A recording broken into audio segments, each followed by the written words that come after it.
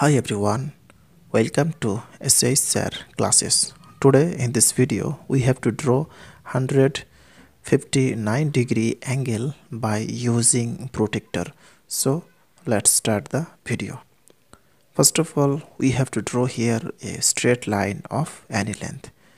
Next, taking here point B and here C. Now putting the protractor on the point B perfectly, then counting the angles.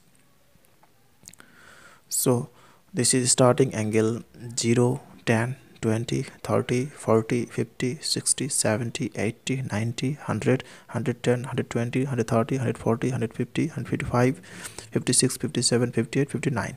So this is 159 degree.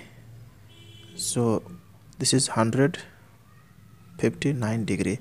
Now we have to join this to get 159 degree angle. So taking here point A, so angle ABC up to this is 159 degree angle. So therefore angle ABC up to this, so angle ABC equal to 159 degree angle. That's all. Thanks for watching. If this video is helpful to you, then please share it with your friend. Thanks for